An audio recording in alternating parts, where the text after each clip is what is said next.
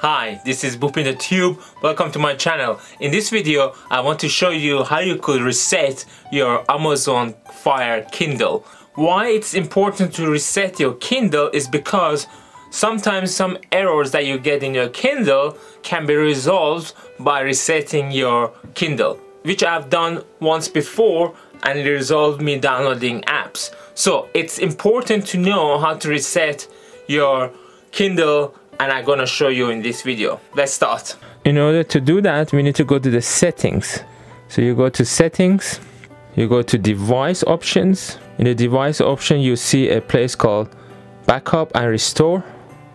So you have two options here: to save Wi-Fi passwords to Amazon, so that Amazon would remember your Wi-Fi password, so that it would automatically connect after it reset its device, or when you buy a new device from Amazon, it would automatically remember, such as Amazon Echo. But I would strongly recommend you to back up your data, to back up all the information on your Kindle, such as files on this device, settings, network, bookmarks, install apps. So all you need to do is this, select here. Now it should back up everything.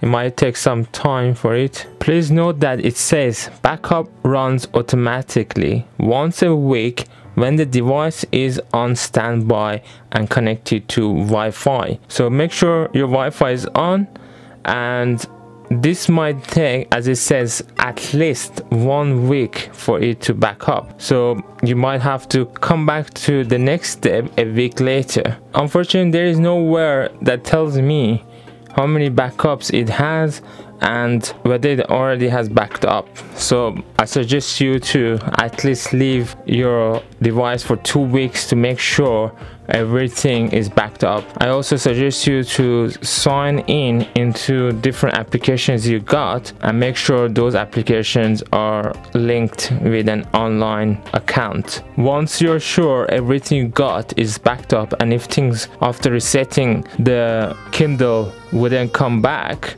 you still have them somewhere stored, such as your photos, music, pictures, anything. Please keep them safe. The next step would be the factory reset, which would erase almost everything. So when you come back here to device options, you select reset to factory defaults. You can read the message here. It's self-explanatory. It would erase all your information. So be sure you got it back up. I can't emphasize enough on that. Then you just select reset.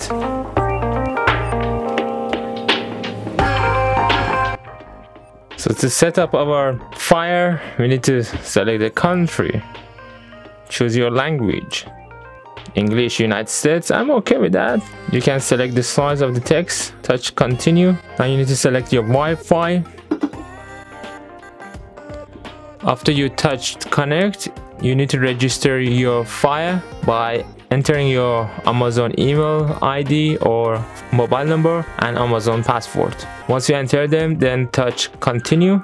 If you don't have, you have to create a new one and then touch continue. Now it's checking for the saved backups. So it's up to you to turn them on or off, but I let them to be on because some of the applications that they use, they require this location, they need Wi-Fi and other things to verify you as a person, such as downloading an app. But you can try it without it, but I will try with it. So then continue, gives you some tutorial. Somehow it forces you to watch that video, but again, it wants to tell you that how useful Alexa can be, and I think it is useful. I got Amazon Echo, which I use it very regularly, almost every day. So on this device also I would enable Alexa. You can create a child profile. I don't need that. Not now. No thanks. Not now. Not now. So here it is. Our Alexa has been resetted. I hope now you learned how to reset your Kindle. If you did, please don't forget to subscribe, and I hope to see you in my next video. Thanks for watching. Bye bye.